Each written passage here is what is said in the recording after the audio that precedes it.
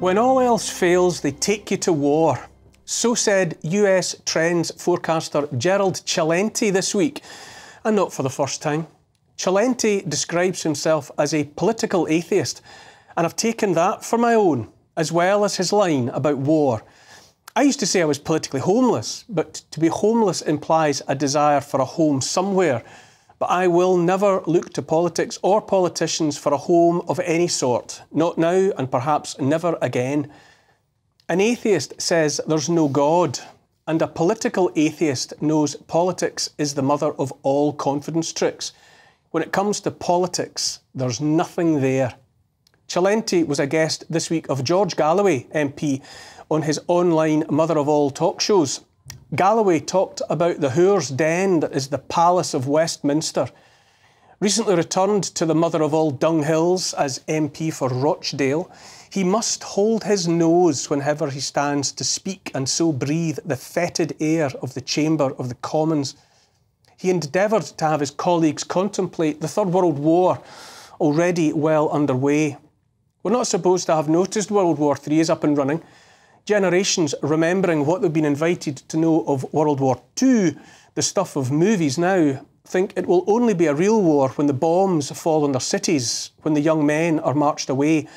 But make no mistake, I say, World War III is already here. The difference is that since the nuclear option is among us, the warmongers who have no intention of getting their windows broken or their limousines scratched, far less seeing a threat to their vast wealth, are carefully waging World War III in ways they think the little people won't notice. For the time being, the warmongers in the UK Parliament and in the broader establishment seek to reap the rewards of all the hate they've sown via bought and paid for media, via bought and paid for elected representatives. For those people and regimes we've been goaded into viewing with nothing but loathing. Right now, courtesy in no small part of our unelected Foreign Secretary David Cameron and our unelected PM Rishi Sunak, Israel and Iran are at daggers drawn. Israel bombed the Iranian consulate in Damascus, and so Iran retaliated, having first informed Israel and the White House of their intention to do so. British and US jets took part in the defence of Israel, helping to prop up the US-made Iron Dome that protects that nation. Even so, and despite the world's media insisting the Iranian attack had been thwarted, most of its ballistic missiles struck Israel's Nevatim airbase, one of the most determinedly defended spaces on the planet. With the consent and support of the British and US governments, Israel vowed to strike back. There have already been reports of Israeli retaliation. As George Galloway pointed out this week, Israel is a nation with 3 million fighting-age people, compared to Iran's 40 million. Hundreds of nuclear weapons are in the offing. Israel has the full-throated support of Britain and the United States. Iran has the support of China and Russia, bristling with nuclear weapons.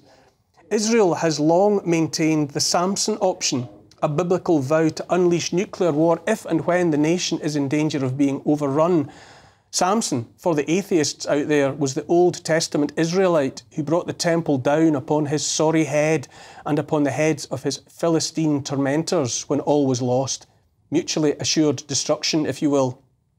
Fires of war stoked in the Middle East, biblical intent, buy-in from the most bellicose nations on earth, and all the superpowers, more than enough nuclear weapons, in theory at least, to kill every last one of us on the planet, and all of it being provoked and egged on by political pygmies and psychopaths.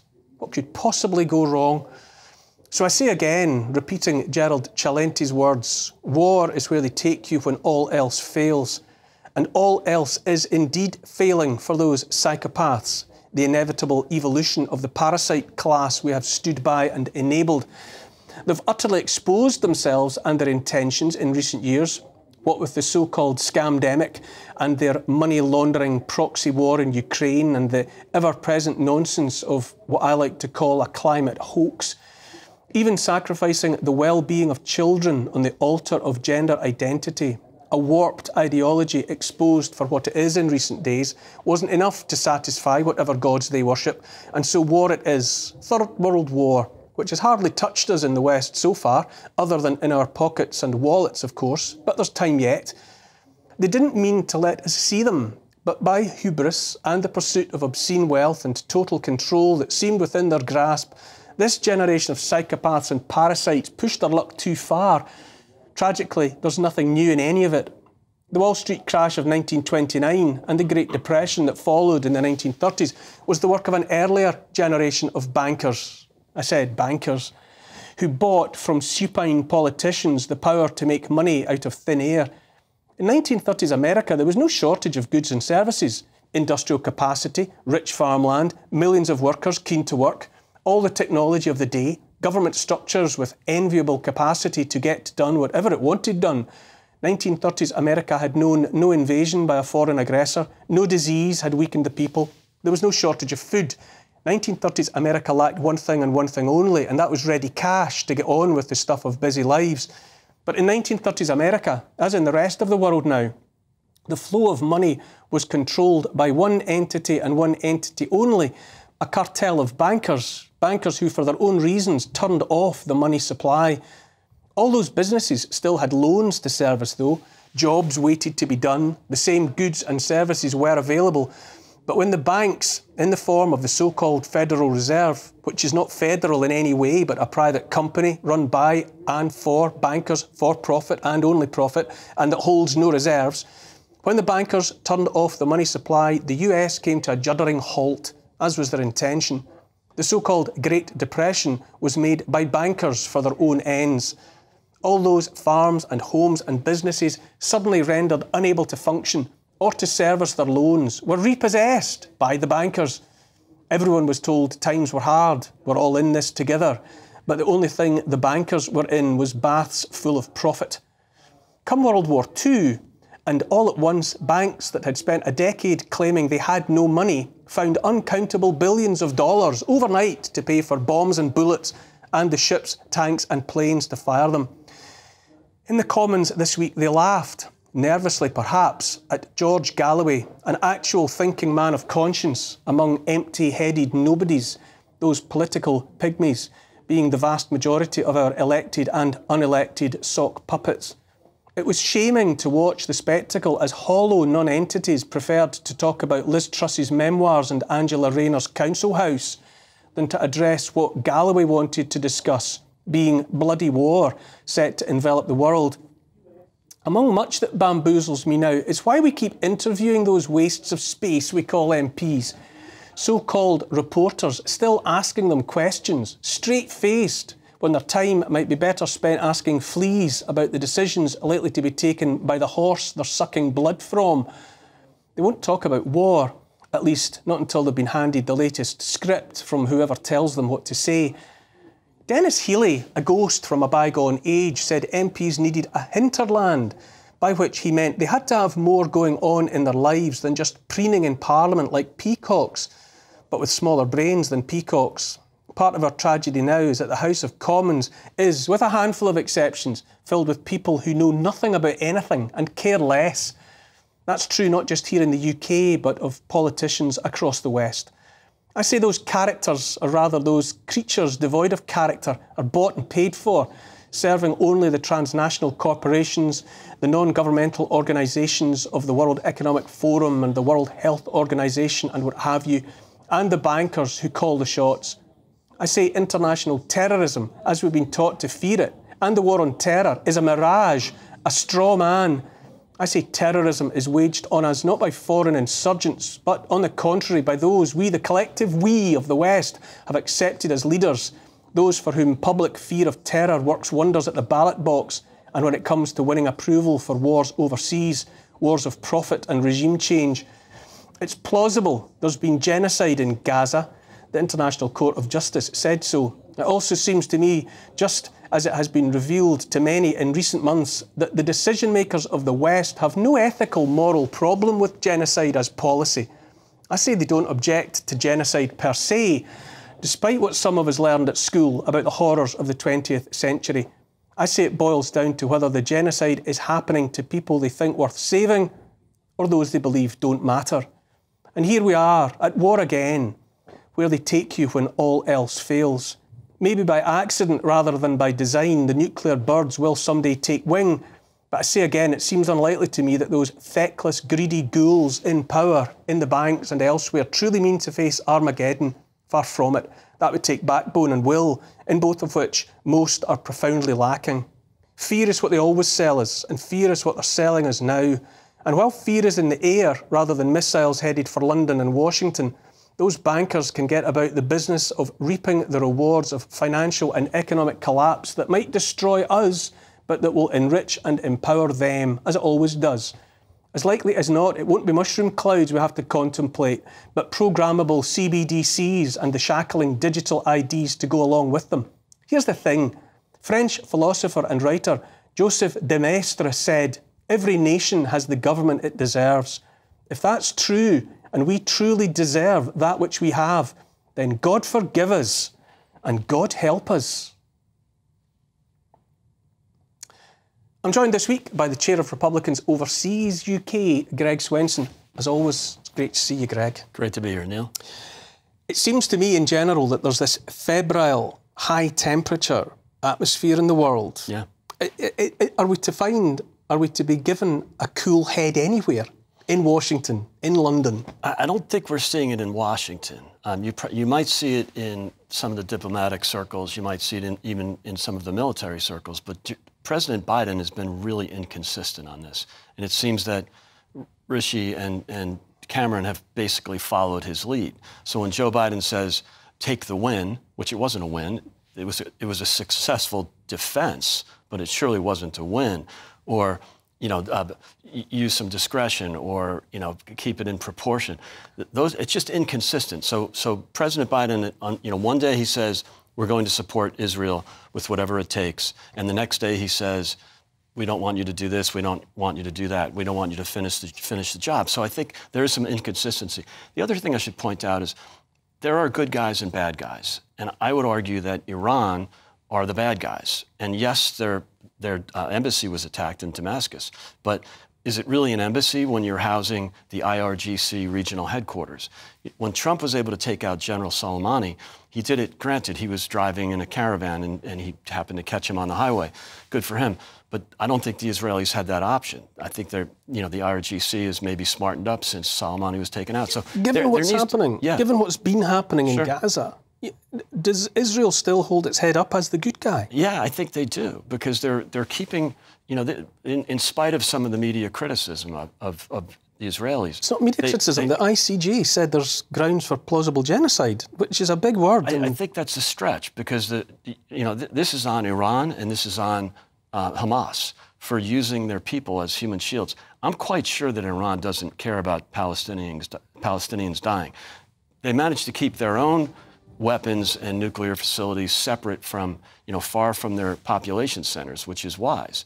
But, this I think it really comes down to deterrence versus appeasement. And Biden has been classic at appeasement for a very long time, going back 50 years, actually. He was very against the Reagan Strategic Defense Initiative, which has ultimately created Iron Dome. And these are defensive measures. So, his criticism of Reagan was in 1986, and he's been pretty consistent ever since in being much more likely to appease and cross his fingers and hope that things work out. Well, that hasn't really worked out. So I think it's time for the restoration of deterrence, and I think the Israeli strike last night might have been the beginning of that. And why the UK is agitating for war when our armed forces would fit in a football stadium is beyond me. But we'll continue this conversation. After the break, which is already upon us, I'll be joined by a former UK ambassador to discuss if we are sleepwalking towards World War III. You're watching The Neil Oliver Show on GB News. Don't go away.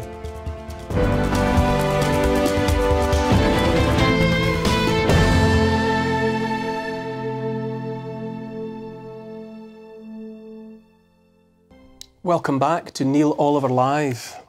Is there a serious risk of us all stumbling into World War III? A vital and unfortunately pertinent question. Joining me now is the former UK ambassador to Uzbekistan, Craig Murray. Craig, thanks very much for joining me. Well, thank you very much for inviting me, Neil. How dangerous, Craig, is the situation as it now sits between Israel and Iran? Well, it's obviously extremely dangerous because, in effect, you have a state of war existing between the two. They are attacking each other's territory.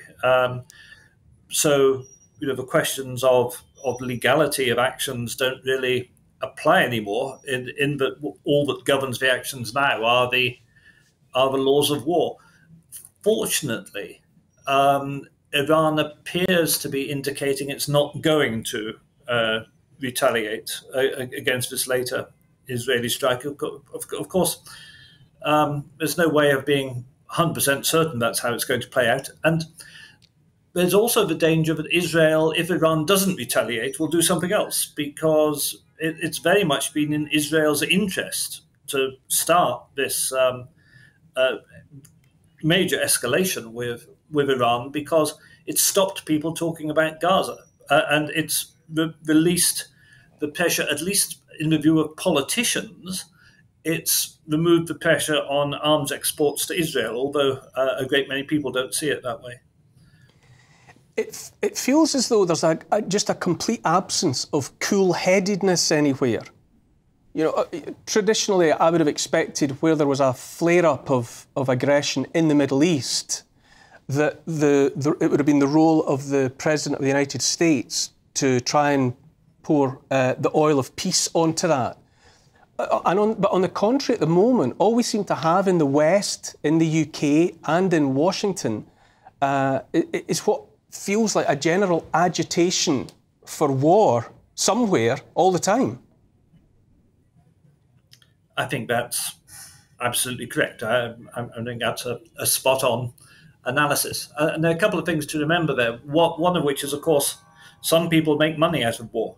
The armaments industry has done extremely well, and there's a tremendous go-round between the armaments industry and politicians. And also, Netanyahu himself, of course, stands to lose power as soon as peace breaks out. He's liable to be out on his ear as prime minister and facing potential jail time over these corruption cases, which are suspended at the moment. So the difficulty we have is that we have people in power who have an interest in war, and when you hear of these amazing sums of money, like $39 billion more for the war in Ukraine from the United States, or $19 billion for Israel, that's all real money. It's getting spent, and along with that go the various forms of kickbacks, legal and illegal, to the politicians who pass the money. War is a device for recycling money from the people who pay for it into the hands of people who govern us. Greg Swinson, how do you react to that? War's a device for laundering money back into the hands of those that pay. I'm not that cynical about it. I mean, the reality is we need defense, and the best way to avoid war is to prepare for war. And I know I'm trying to make this sort of deterrent argument from the 1980s. Maybe I'm a little outdated, but it is true that the U.S. and the U.K. spend way too much money on entitlements, which is not the proper role of the federal government or the national government. The proper role of the government is to maintain the currency and to defend the borders, defend the country. And so if that requires armaments, and you go to the private sector, the arsenal of democracy, to get those armaments, that's just the real world. I'm sorry. I don't know how else it could be done. But war is business and war for profit. I suppose it's always been that way, but it being so nakedly exposed now, I find profoundly troubling. Craig, has Israel's standing in the world been altered for the foreseeable future? I was sort of reared in a world in which Israel was a good guy, is how it was sold to us. But it no longer seems to have the right to hold its head up in that way at the moment. What do you think?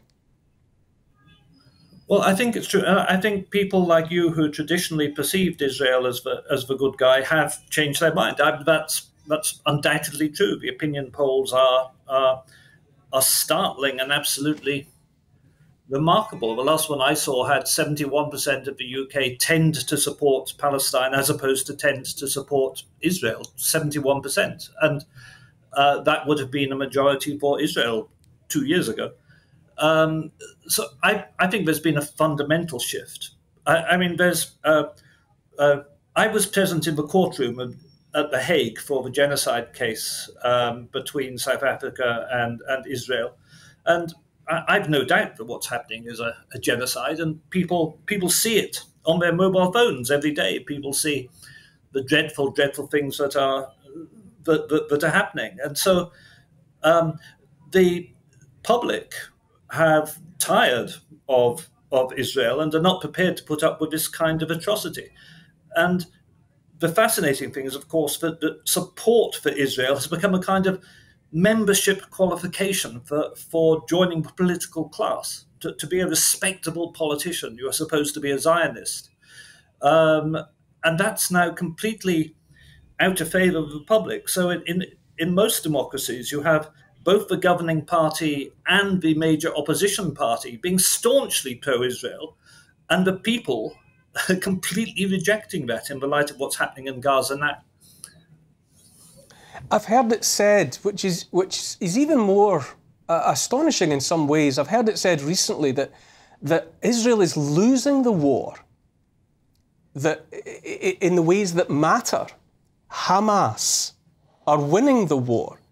You've got Palestinians vowing and actively returning to the rubble of their former homes. But what do you make of that? Is it even possible that Israel doesn't actually have the upper hand?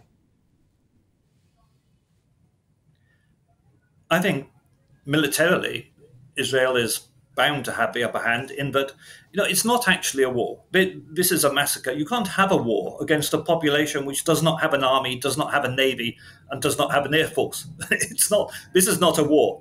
This is a massacre of an essentially unarmed people with a very small number of light and homemade weapons, facing a very modern, technologically equipped army which is massacring them. So you can't militarily win in those situations. But of course, Israel is trying by bombs to defeat ideas. And you can't defeat ideas, you can't defeat a people's aspiration for freedom by bombing them. So it was bound to fail. It could never succeed. You could never eradicate Palestinian resistance by this kind of warfare. And of course, we all know, and I'm sure, Neil, if members of your family were bombed to death, particularly children, you would be radicalized. And the Palestinians are going to be even more radical after this. Plus, Israel has lost the hearts and minds of the people of the Western world and of the governments of the rest of the world. So, yes, it's a disaster for Israel. It's a complete disaster. A complete disaster for Israel. Thank you so much for joining us from Lahore in Pakistan, Craig Murray. But I will certainly take away from that your point that you can't bomb ideas. You can't make ideas go away with bombs. But thank you so much for making time for us this evening, Craig Murray, former diplomat, UK diplomat for Uzbekistan. Another break, and then we'll be joined by the co-founder of Thoughtful Therapists to discuss the bombshell Cass report, the Cass review, and also the comments made recently by Sir Chris Whitty. This is the Neil Oliver Show on GB News.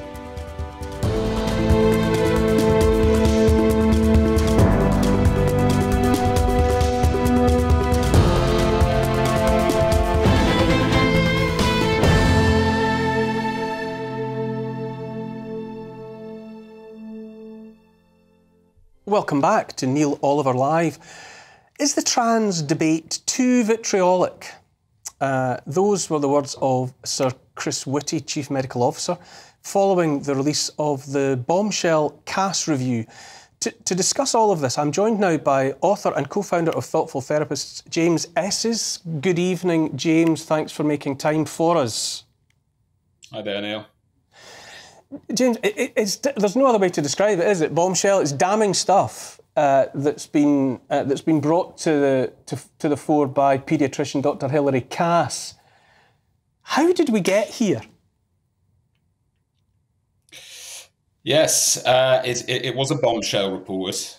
Although it didn't really tell us anything we didn't already know ourselves, if we're going to be completely honest. We already knew that children who felt that they were born in the wrong body were suffering from a mental health condition. We already knew that artificially blocking a child's puberty might cause them harm in the long run.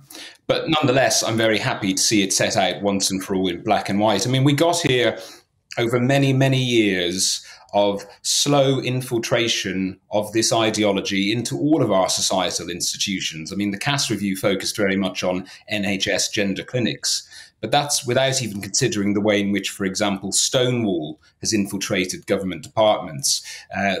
Ideologies infecting what children are being taught in schools, being taught that, if they don't conform to traditional sex stereotypes, that they might actually be in the wrong body. Even the media choosing to sometimes promote or glorify medical transitioning. So this has come at us from all angles, and it's happened very slowly over the years, almost kind of beneath the radar. And it's only now that society as a whole is starting to wake up to the horrors that have been caused in the name of this ideology. It seems to me, James, that it's a bit late in the day for someone with the status of Chief Medical Officer to say that the treatment's got ahead of the evidence. I mean, after all, you'd think that we pay what we pay for the National Health Service on the understanding that it will be evidence-based treatment that people get, children, perhaps more importantly than for anyone else.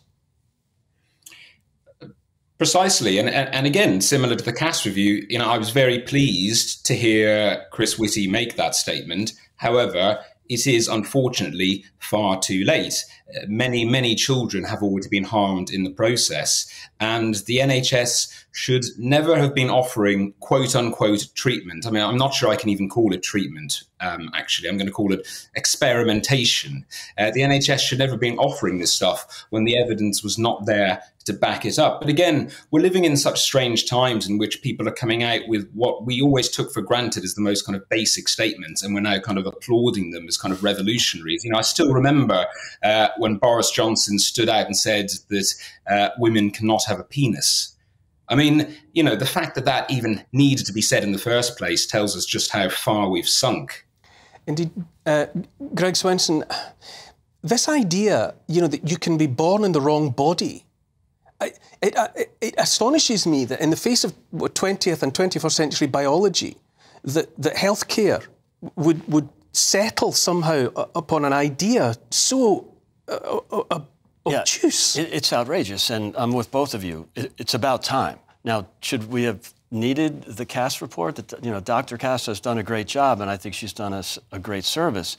But again, it's stating the obvious, and the fact that the NHS was doing this without really researching or without any scientific evidence. What happened to follow the science, which was the favorite calling cry of the left back in 2020 and 21? But it was the same thing with the scam around vaccine mandates and mask mandates and school closures. It was done without scientific evidence. James, is it part of a bigger issue in a sense that what we have here is the state putting itself in between parent and child, taking on some kind of parental role, putting itself first in that decision-making position rather than the actual natural parents? We do see a lot of that, unfortunately. I've recently written some pieces on various NHS trusts and their quote-unquote transgender policies, and they will put out statements that say, for example, that even if a family is not on board with the notion of their child transitioning and using different pronouns and names, that the clinicians should go along with the child's wishes against the views of the parents. Similarly, we've seen this in schools. I mean, it's been quite horrifying to see that there have been schools colluding with vulnerable children behind their parents' backs and facilitating and enabling them to socially transition at school. I mean, it's an absolute disgrace. Greg, that word, horror, horrifying, that's how I feel as a parent. Yeah. The very suggestion that some state myrmidon would get between me and my child and make decisions for that child that I don't even get to know about. They love being the nanny state. They want to be this happened 8 years ago in the States with, the Obama method of, from birth to death. That, we will look after you. We, the great state of experts, will look after you. It's absolutely insane. And I'm so glad to see the pushback at a national level in the UK before the US. It's driving the progressives in the US are going crazy right now because they always look to Europe as the ultimate, social welfare state. And now they're disappointed that Europe, or the UK specifically, is leading the charge on this. So good for the UK, good for Dr. Cass. And it's happening in the red states, by the way. It started happening 2 or 3 years ago, but not in the blue states. I'm glad it's happening somewhere in the States. James, do you think we'll see accountability? I mean, I'm always after accountability in so many areas, but we know without a doubt that there are children, young people out there who have come forward to say that they've been damaged, that they've been let down, whatever. Do you think we'll see anyone held accountable? I certainly hope so, but I'm not convinced. I mean, we really need to get to grips with figuring out exactly how we as a society and how the government allowed this ideology to infiltrate the institutions that it did. And, I don't think the Cass review is enough in that respect. Increasingly there are calls for something like a national public inquiry. So I would say watch this space on that. But yes, people do need to be held to account. And, I've said it before and I'll say it again, that those clinicians who have caused irreversible damage to these children in the name of an ideology, I believe that they should be struck off the medical register. And more than that, I believe that they should be charged and ideally imprisoned, because this is nothing more than child abuse. A very straight answer to a straight question. Thanks very much, James Esses. Thank you for joining me this evening. In response to the Cass review, an NHS spokesperson said, and I quote, "The NHS has made significant progress towards establishing a fundamentally different gender service for children and young people in line with earlier advice by Dr. Cass and following extensive public consultation and engagement by stopping the routine use of puberty-suppressing hormones and opening the first of up to 8 new regional centres delivering a different model of care. We will set out a full implementation plan following careful consideration of this final report and its recommendations, and the NHS is also bringing forward its systemic review of adult gender services and has written to local NHS leaders to ask them to pause offering first appointments at adult gender clinics to young people below their 18th birthday." End quote. Another break, I'm sad to say, after which I'll be chatting to 2 experts about how the desert kingdom of Dubai has been hit with flooding. You're watching The Neil Oliver Show on GB News.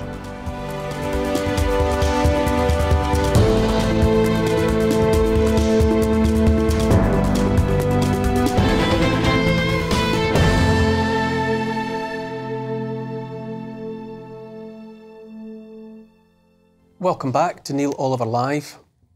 You may have recently been asking yourself just precisely what is cloud seeding, and is it to blame for the floods in the UAE, in Dubai to be precise. To discuss this, I'm joined by author and journalist G.P. Taylor, Graham Taylor, and Professor of Meteorology at the University of Reading, Professor Martin Ambaum. Gentlemen, to both of you, welcome. Thank you for joining me. Good afternoon. Good afternoon. Graham, if I can come to you first, as far as you are concerned, what happened in Dubai? Well, I picked up this story because I was concerned what was happening to Yorkshire farmers who were complaining heartily that this year's harvest might be affected due to heavy rainfall. And when I started doing some research, I found that Saudi Arabia and the United Arab Emirates were running an extensive program of what was called cloud seeding, where aircraft would go up into clouds and release salt, sodium iodine, I think it is, and various other things in an attempt to cause rain.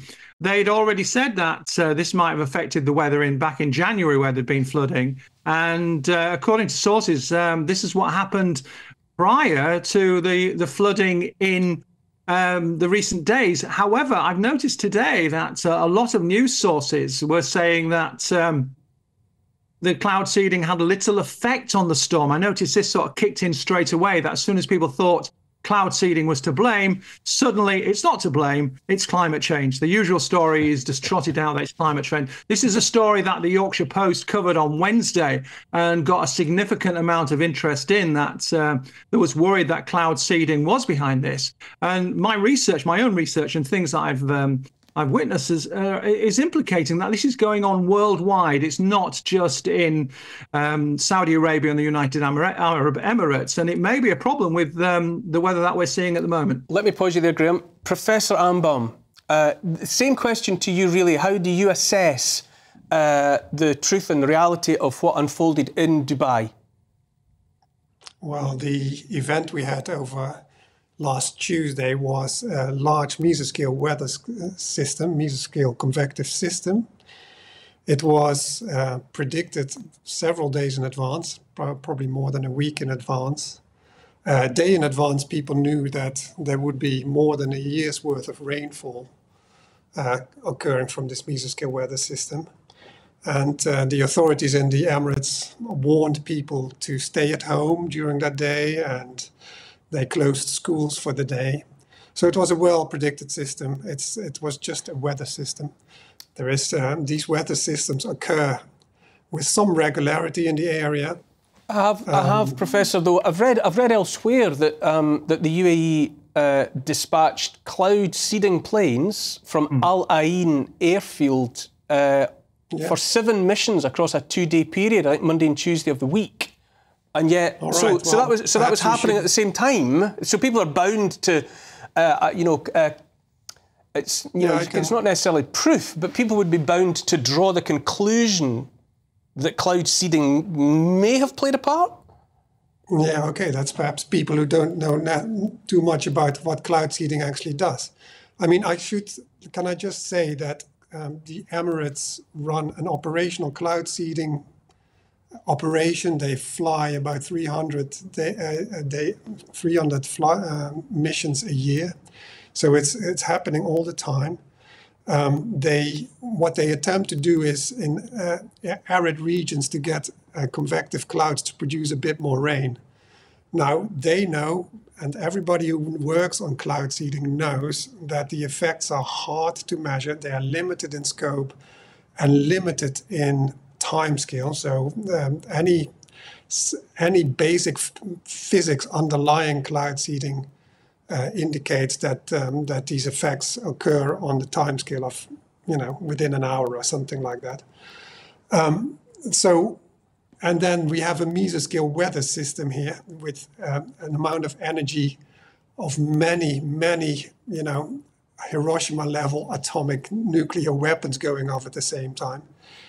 To assume that cloud seeding operations could have any influence on the evolution of such a massive system, a system, I should emphasize again, that had been predicted days in advance. So the Emirates, they go cloud seeding to get rain over their arid regions.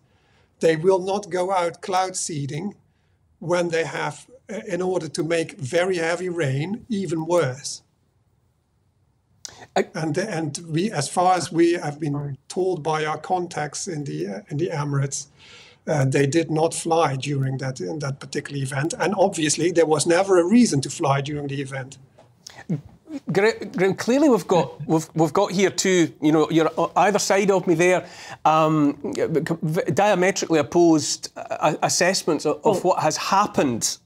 Well, let me explain, Neil. They run 1,000 seeding operations per year. That's their own information, commonly available from their website. They also say, and boast quite brightly, that they are going to get 3.5 million cubic meters of water have already fallen due to their cloud seeding operations.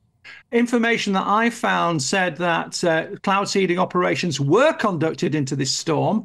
And also, if I can remind the learned professor about a storm that occurred in this country in 1952 with Operation Cumulus, which was an RAF operation to seed clouds, where a rainfall happened in Dorset, and the town of Lytham, I think it was, endured such horrific flooding that I think 30 people died. And when they found out that this had happened, after the cloud seeding had taken place, the operation was stopped. So I think people are right in thinking that cloud seeding had an effect on this. And to be frank with you, I really have stopped believing this government narrative that's being pushed out that cloud seeding doesn't affect the atmosphere and causes significant rain. I think it does. Professor, do you understand why there's so much interest? I'm sure, perhaps you haven't, but I certainly see a great deal of speculation online. On social media, people posting photographs of the sky, blue 1 minute, and grey an hour later, and so on and so on. Do you empathise at all with people having concerns about what's going on? Look, people speculate about stuff all the time, but it's a bit of a shame that it is always done out of a position of quite a lot of ignorance sometimes. Look, when you don't know what's happening, that doesn't mean something bad is happening, right? So the Lynmouth floods are indeed an example that are being trotted out all the time. Of course, as I don't know the details. In 1952, I wasn't around, but as far as I'm aware, the seeding occurred in an area different from where the flooding occurred. And I would have thought indeed that people realized around that time that there was a bit of a public opinion disaster, really, in the sense that I think they first denied that cloud seeding happened, but then, of course, cloud seeding did happen, and probably that was because in those days the RAF did cloud seeding, and they probably treated it as some sort of quasi-secret or something. Hold that thought, Professor. But of course, there is no secret in the cloud seeding operations that are done in the Emirates. No secret. Hold that thought. It's a well-publicized thing, and you will realize that in the Emirates they will, of course, for their own political reasons, make sure that their achievements are emphasized as much as possible. Just while I still have you both, I'd like to turn also to Greg Swenson here in the studio. Greg, you can be something of an adjudicator, I suppose. Having heard the testimony there, and I'm sure you've got your own opinion about this. Are you interested, as I am, in the level of general interest in the wider public that has fascinating. Risen like a storm cloud around this? Yeah, and it's really interesting listening to these two scientists, because nobody really in the general public even knew that cloud seeding was occurring. And if they did, it was rare and unusual. Whereas both have said that the UAE and the Saudis have been doing it fairly consistently. Now, it's interesting that one source says 300 times a year and another says 1,000. But it is, there is potential misinformation coming out of this, and it's really interesting to see. I definitely agree with Graham that no surprise that the climate alarmists came in and blamed the existential crisis as usual. Thank you to both for the moment, Graham Taylor and Professor Martin Ambaum. Thank you. This is a topic that fascinates me, but we'll park that at the moment, and I have to move on. But thank you both for your illuminating contributions.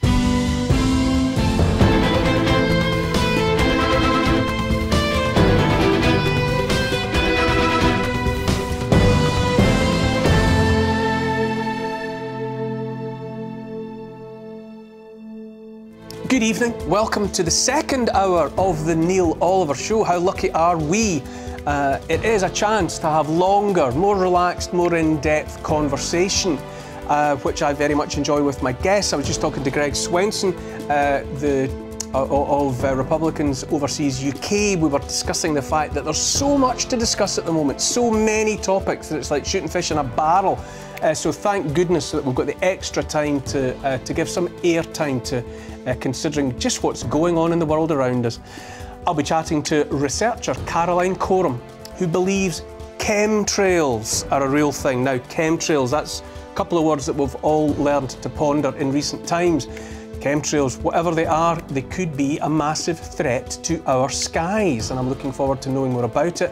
I'll be chatting as well, along the same lines, to a meteorologist, Jim Dale, who says there is no such thing as a chemtrail. You can see the nature of the division related to that subject. And finally, I will be having a chat about whether companies and nation states are sacrificing safety in their quest for artificial intelligence dominance. As I say all of that in the company of my panellist and friend Greg Swenson. Very excited. We always enjoy the company of Republicans Overseas UK. Thank you for joining us, Caroline. Hi, Neil. Great to see you. Earlier in the show, I talked about cloud seeding, but there's much speculation online about other ways in which our skies, our weather, our relationship with the sun may be being tweaked and altered. What say you? Why should we accept, as you would put it, the reality of chemtrails? It's a very interesting question. So we talk about trails rather than chemtrails because proportionally there is a tiny amount of chemical or metal particle in these supposed chemtrails. And to give you an example, 1 trillion little ice crystals that form a cloud can be formed from just a teaspoon of silver iodide, which is the rain-forming particle. And that is the equivalent of 440 Red London buses. So just a tiny teaspoon to that much cloud. So there really is very, very little of metal involved in the whole process. So in terms of the trails and where they're coming from and where they're going to, if you know about weather systems on the planet, everything goes from west to east. So what we have noticed during our research is that very often we will see weather modification being done, and this means cloud forming. And whilst silver iodide makes it rain, you need to form the cloud first. And we suspect that aluminium oxide is used for that. It is attractive to water and is very, very light and keeps the cloud up in the air effectively. And as soon as then you seed it with silver iodide, rain forms and falls. So what we have noticed is that cloud formations are built up as the weather system moves from west to east around the world. And this goes for the northern and the southern hemisphere. And we know that these particles are being used because there are 2 different types of ice crystal. One is called homogeneous and the other one is called heterogeneous or homogeneous. Homogeneous is ice only, and that can only form at minus 40 degrees centigrade up in the upper atmosphere. That's minus 40 degrees Fahrenheit as well. So it happens up in the atmosphere, and that's above 8 kilometers. And we have seen these trails forming at well below that. And the only way that they can form is around particles. And these particles are called ice nuclei. MIT and NOAA did a study on the particles found, or the ice nuclei found, in the cirrus cloud in flight paths. They said that they didn't test chemtrails or trails specifically, but what they did find was that at least 26% of the particles that they found were of metal origin, and they were either of elemental metal or metal oxide. And that means that those particles have to be man-made. They cannot have been sloughed off an engine. They cannot be combustion particles. They have to have been introduced as pure elemental metal. Caroline, I'll just jump in. Clearly, what you're describing is quite challenging science, for people unfamiliar with the field. But if this is in fact happening, if materials, chemicals are being pushed out of the back of aircraft, if that is actually happening, why would it be happening? Why would anyone do it? What is the objective? That's very valid question. What we have noticed, Neil, is that there seems to be a level of weather warfare going on. There also seems to be a lot of additional pollution that we perhaps didn't see a number of years ago. And we believe that these clouds are designed, the cloud blankets are designed to mitigate both the toxins and pollutants, but also something called dark lightning. I know that the media says that the cloud blanket is there for reflecting radiation from the sun, but we believe that it's for dark lightning specifically and far less about the radiation from the sun. So that's one element. And then there's the pollutant element. And then I don't know whether you've seen the article in the Daily Mail today about the Dubai event.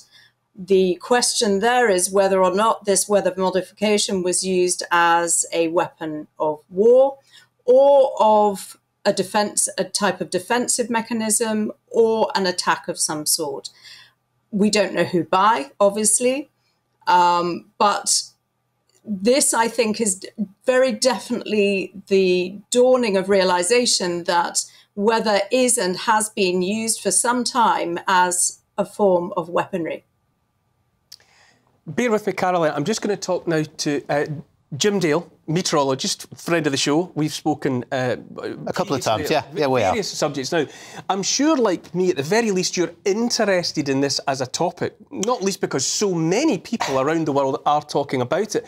What do you make of all of the speculation that's going on for people like Caroline and others about this, the very idea of trails of chemicals being introduced into the atmosphere for purposes or purpose unknown? OK, so let me take you back a step, first of all, and talk about what I learned about when I was learning my meteorology, and that is contrails, not chemtrails, contrails. Contrails are the leftovers of aircraft, the fuel and the water vapour that you see in the sky on a clear day when it materialises and then evaporates sometime later. And they are classed as a cloud. And within that cloud, there is, obviously, because it's a fuel emission, some chemicals. But I don't think that's what we're talking about. Then we can talk about cloud seeding, which is a separate matter altogether. Absolutely nothing to do with the events in Dubai of late. Absolutely nothing. But again, that's chemicals being put into the sky to produce rain. And then we come to chemtrails. And we might as well be talking about green cheese. We might as well be talking about a flat earth. We might as well be talking about aliens.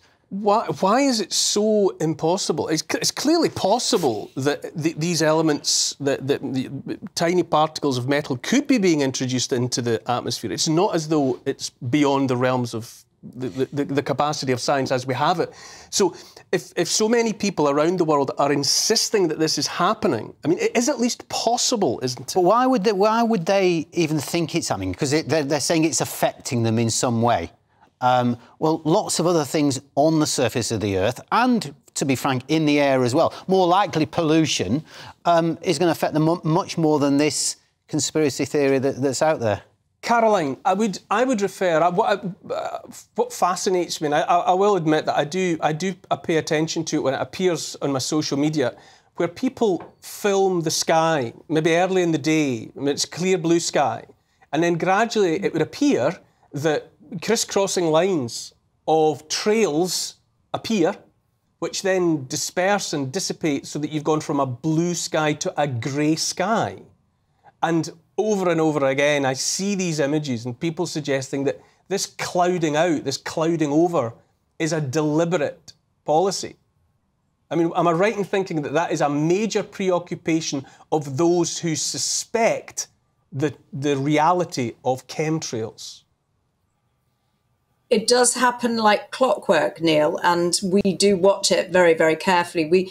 Our main focus isn't particularly on trails, but we do notice it. I noticed it when I was a young girl at school. I couldn't understand why the sun would be shining at 8 o'clock in the morning and then suddenly it was completely grey over by the time we got out for sport at 11 o'clock.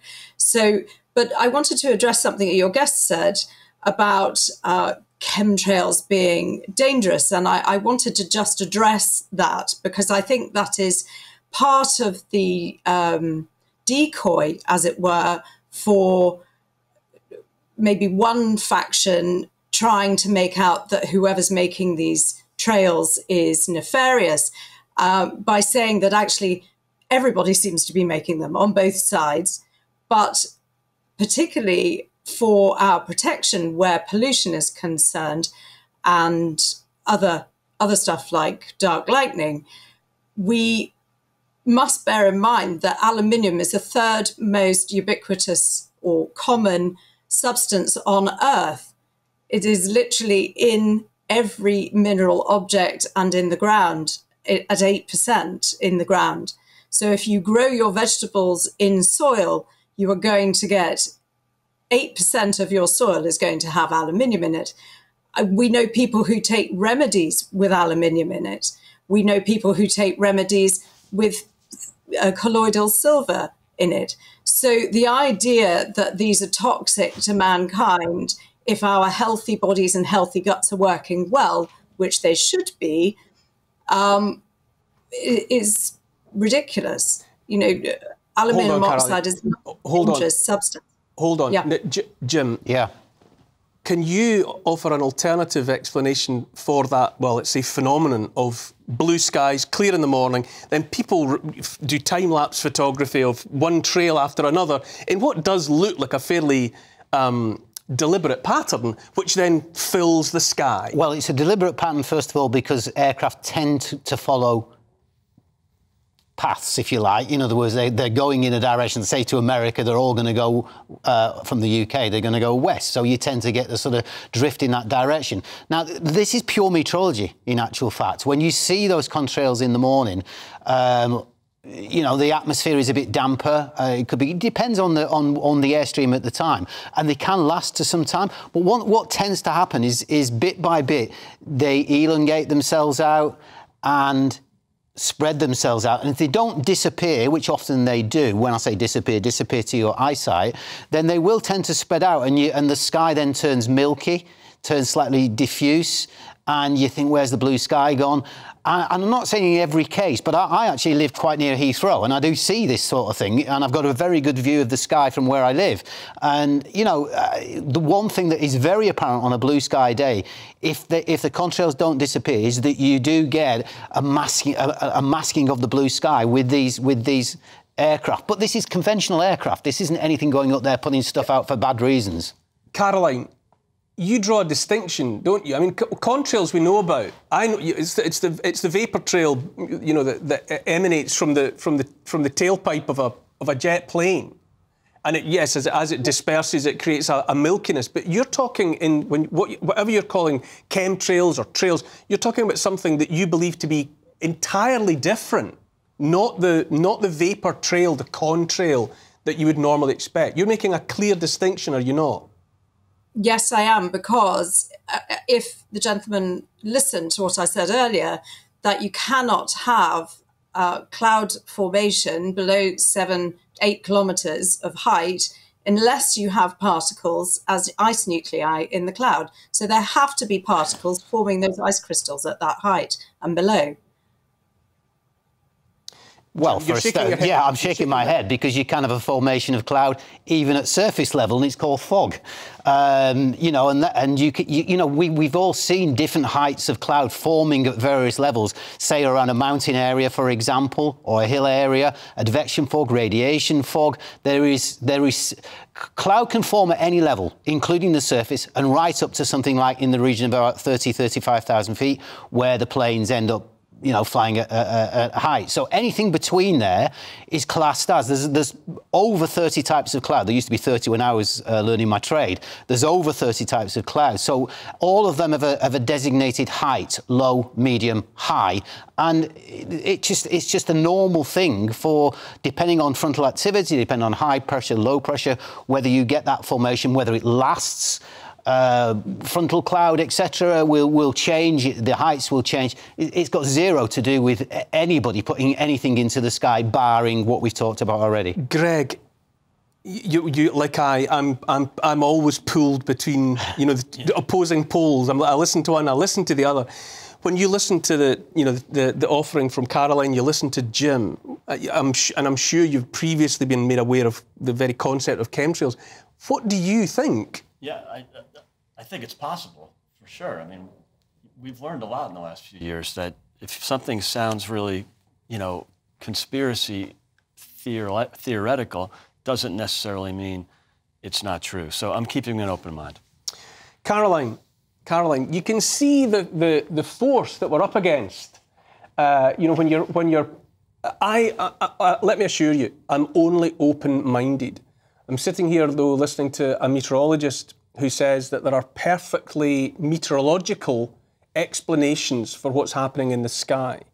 So I'll give you that an opportunity one more time while I still have you to let you explain why you insist that there's something separate here, something intentional, not necessarily malevolent, but that something intentional and man-made is changing the skies.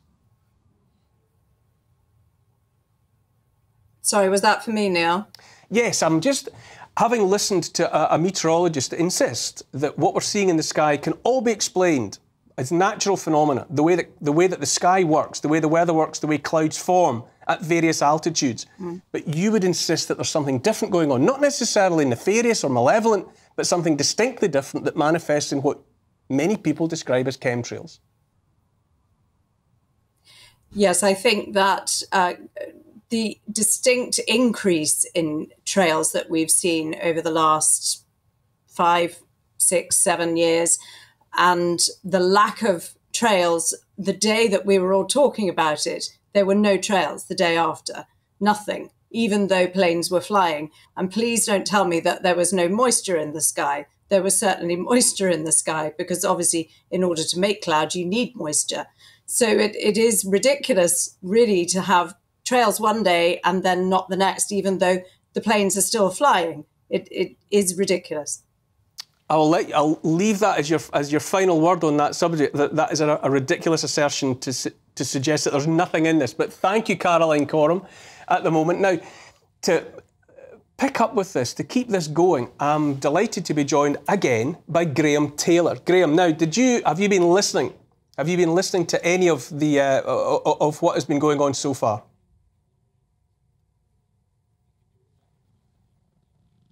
We don't have Graham yet, I'm being told. Jim, can you see why there's so much speculation? Because it seems to have come, as it were, out of a clear blue sky. 10 years ago, I didn't hear anything about this. Now it's everywhere. Well, the first thing to say is there's more airplanes in the skies now than there was 10 years ago, or even 20 years ago, for that matter. So that kind of answers one of the points made by your guest in terms of the number of contrails, chemtrails, as she suggests, in the sky. But look, and she also talked about the disappearing of these things, that you know, they do disappear. It's the property of the air, whether it is a dry airstream. A dry airstream just means that moisture eventually will disappear and you end up back in the blue sky. When you've got a moisture airstream, particularly over loft where the planes are flying, it will hang around a lot more. So it's the differential of airstreams, air masses, from where they're coming from, dry, wet, etc., that makes a difference to whether these things hang around or disappear. Now, I think we're being joined again by Graham Taylor, who had a contribution to make in terms of the conversation about cloud seeding. Graham, chemtrails, Hi. yes or no, real or not, fact or fiction? I would say that something up there is a fact. Whether it's a chemical trail is open to interpretation. They call them contrails, condensation trails, and there is a new phenomenon called contrail cirrus. I first came across these in America when I was on a book tour. I was promoting a book over there, and I was flying from Chicago to Los Angeles, and I noticed an aeroplane traveling roughly to my right, and huge trails were coming out the back. And I had the opportunity to speak to a pilot at LAX and said to him, I've just seen these things in the sky. What are they? These, white train lines. And he just said, they're chemtrails. And I said, what are they? He said, don't ask. And since that time, I've been keeping an eye open in the skies. I'm a journalist, I'm a writer, I'm an avid sky watcher, and I'm very interested. I was sat on Filey Beach last August and watched an aeroplane turn up. The jet turned up, it flew north, nothing was coming out. It then turned round, and it was as if it switched something on. These trails began to appear. It went backwards and forwards, and it even drew a picture in the sky. And I will post the picture onto the internet, onto Instagram and Twitter, and you'll be able to see what it drew. It drew a very rude picture. And you can see it there. And these contrails, what they do, this contrail cirrus spread out. And I just heard a little bit of Jim talking there. It seems little, well, it doesn't seem to be changed by what kind of weather it is. And people all over the country are now seeing these. I'm watching reports from all up and down the country that these white lines in the sky are appearing. They form thick cloud.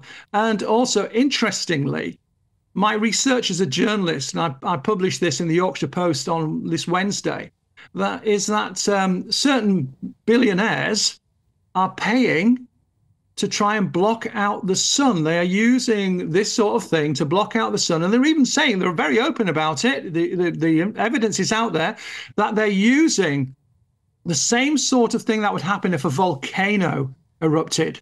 They're trying to lower the temperature. This is not a conspiracy theory anymore. And regardless of what Jim says, and I know he's a very respected meteorologist, but regardless of what you're saying, Jim, Graham, something's happening and some people are spraying. Let me just bring Jim back into that. Jim, I too have read about Bill Gates, for example, being interested in a project whereby I think it's chalk dust is introduced to the upper atmosphere, kilometres up into the upper atmosphere, deliberately with a view to reflecting back some of the light from the sun and to thereby cool the planet. Now, that's not denied. That is potential. That's somebody obviously having a little fiddle to see what they can actually come up with. I always, when you would get these theories, I always look for the motive.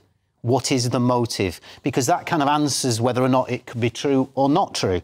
And I'm at a real loss for what the motive is. OK, you've given one, but that's not something that is regarded as being global and in any shape or form, and everybody's doing it for that reason. Well, the motive would be to reduce the temperature of the Earth, to cool the planet, which is a fairly big step to take. Once you start lowering the global temperature, that would surely, in a system as complicated as the weather, have unforeseen. Yeah, well, that means we're trying to meddle with the weather even more so than cloud seeding, if you like, and we're nowhere near it. Look, the size of the globe and the interaction and the way that the weather actually works just means this type of thing is neon impossible to stop the sun shining. It's just not going to happen. So, and to just answer that other point in there about switching on and switching off what comes out of the back of a jet engine.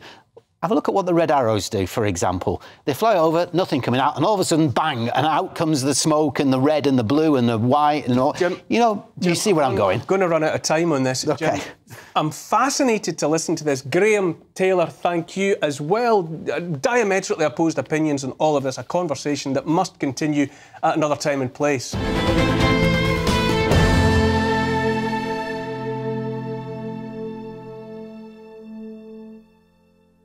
Welcome back to the Neil Oliver Show, where I'm continuing to enjoy the company and input from Greg Swenson, Republicans Overseas UK. Time for our final topic this evening, which is artificial intelligence. Now, that's two words that fill my mind with all manner of philosophical consideration. But there are many aspects to think about in relation to AI. Specifically, is the global rush for dominance between competing nations and competing companies leading to oversights in safety? Joining us from New York to discuss all of this is AI researcher Dan Faggella. Dan, thank you very much for joining me. Glad to be here. Thank you so much. Is there, and could it be described as a Cold War of some sort playing out at the moment between tech gurus, nation states for control of artificial intelligence?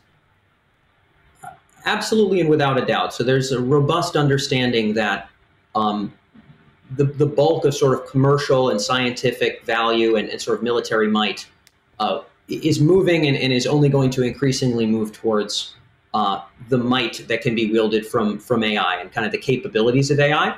And so that is certainly the case. It would be safe to say that sort of the great power conflicts between nations or between private companies in sort of this century are quite likely to be over sort of who monopolizes the substrate. Sort the compute that houses the most powerful AI, and increasingly more and more of our commercial and sort of personal lives.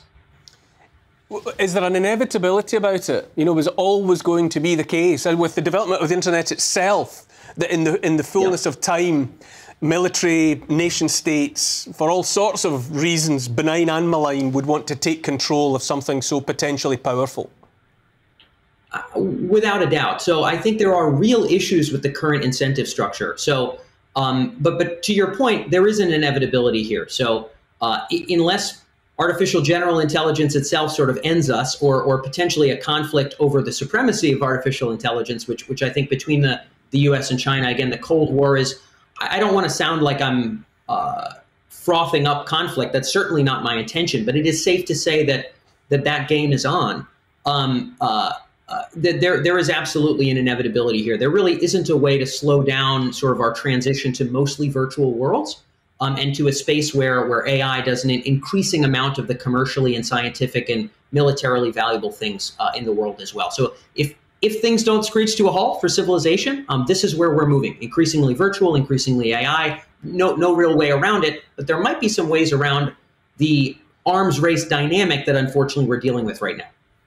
I mentioned as I was introducing you and the topic, you know, that there are philosophical considerations here.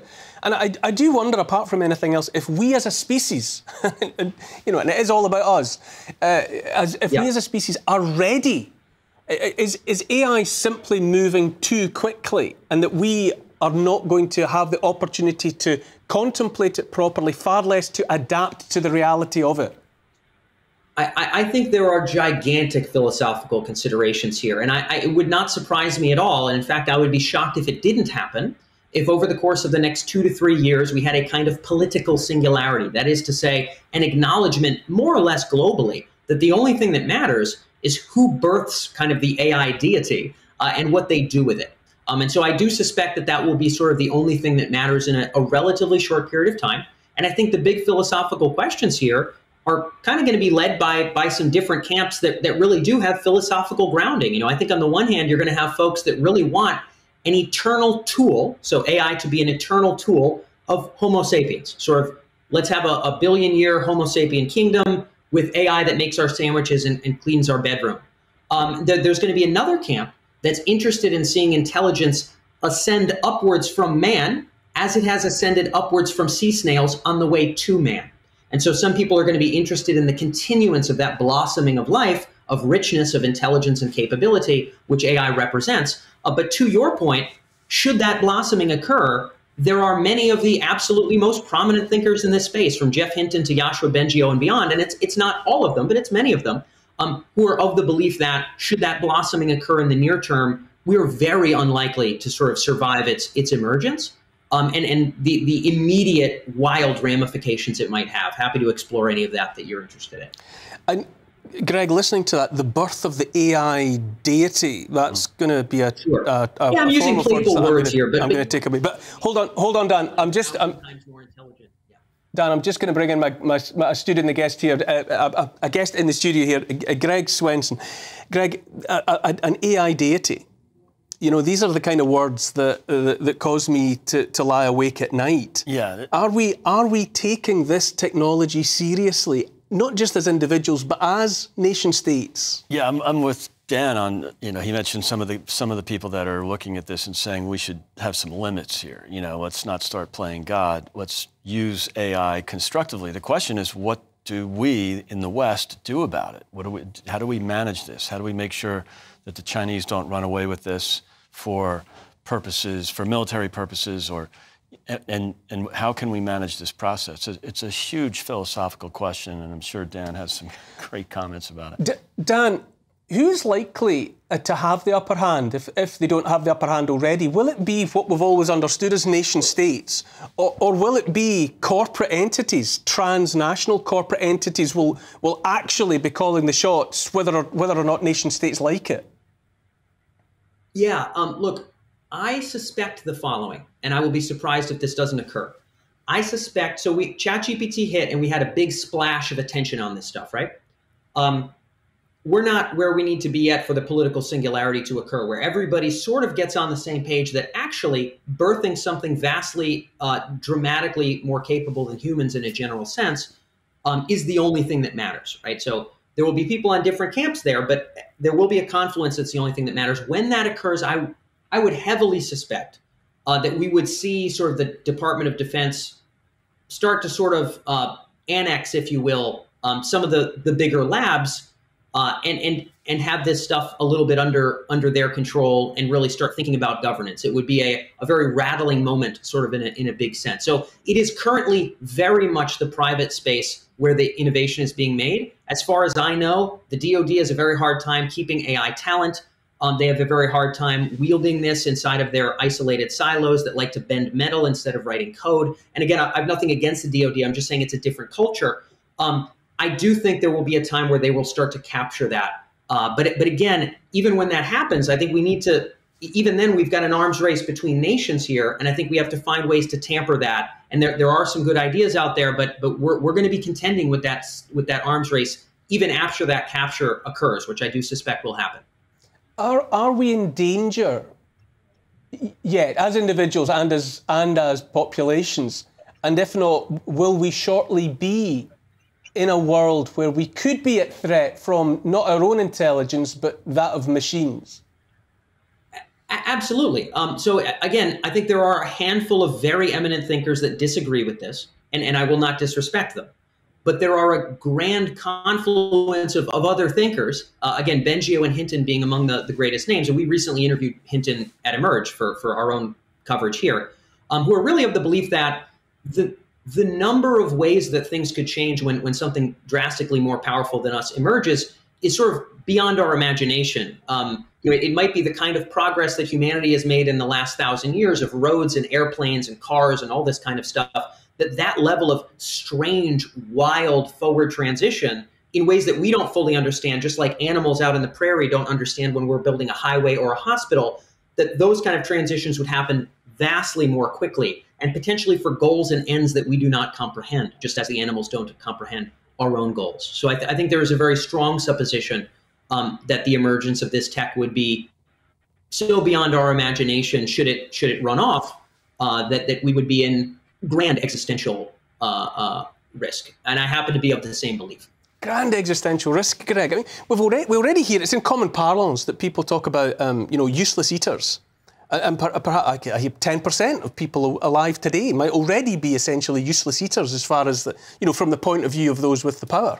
Right. What are we doing as a species preparing to give birth to an AI deity whose potential we cannot even contemplate? This is uncharted territory, obviously. But look at what's happened just with much less complicated technology like the internet, like social media, where you have government censorship, big corporate censorship of really important information like the Great Barrington Declaration during the COVID scam and the censorship of political content that they don't like, and even something like with the bots and the wild internet capabilities, like a foreign country affecting the outcomes of your elections by using propaganda. But it's not done with, a poster or a billboard or a big sign or an advertisement during a game. It's done on the internet, and it just goes thousands and millions of times, and people start to believe stuff that's just completely untrue. It's really troubling. So I'm never for management, over management, or government management for sure, but this one might need it. Dan, I'm minded regularly of a conversation that took place between Marvin Minsky, I think of MIT, and Doug Engelbart, who's they were both pioneers of artificial intelligence and the internet. And, Marvin is saying back in the 60s, we're going to make the machines conscious. We're going to imbue them with all of this potential. Yeah. And Doug Engelbart said, but what are you going to do for the people? What are you going to do for the people? And that question, I think, resonates from the 60s to the present day. Yeah, do you want me to just riff on that with you here? Absolutely. Sure. So look, a couple things. You bring up very important points. Up until very recently, people would have said that this is entirely, fictional, that we would ever expect consciousness. You have folks like Jeff Hinton already kind of dancing around the topic that maybe it already is in ways that we don't currently understand. It is patently obvious, gentlemen, that we have a paltry understanding of the nature of consciousness today. At very best, we have theories, and at very best, not very good ones, in my opinion, and I think generally in a consensus opinion here. Really tough to say what it is, but it does look increasingly like, if it is doable, we may be able to do it. I think there's a couple scenarios here. There's this notion that consciousness sort of bubbled up from maybe its proto forms in a cricket up to humans, and that there are grander forms of sentience astronomically beyond our imagination, as the conversation you and I are having right now is beyond the imagination of crickets. That could be a brilliant, sparkling, wonderful thing in terms of moral good and utilitarianism or whatever your moral values are. But there's also the notion that we might be building an unconscious machine, a machine that has no light of inner movie playing in its mind. And if it conquers the Earth and conquers the galaxy with no light on the inside, life might continue in sort of a strange way, but maybe in kind of a dead way. And of course, that does seem like a concern as well. So the consciousness issue, I think, these conversations happened 10 or 15 years ago when I first got it started in this space. I think finally people are taking this seriously. Fascinating stuff, Dan. I honestly, every time I have a conversation with someone like yourself, I'm left always with more questions than answers, and more to contemplate, and perhaps that's the way it ought to be, and perhaps as long as enough people continue to ask questions, we might yet hold on to the tail of this tiger. But Dan Fagelet, thank you so much for joining us this evening. I'll happily look forward to talking to you again. You've been watching the Neil Oliver Show on GB News. Thank you all very much for joining me. Greg, as always, fantastic to have you with me. Thank you for your contributions. Thanks to all my guests. And all being equal, I'll see you next week.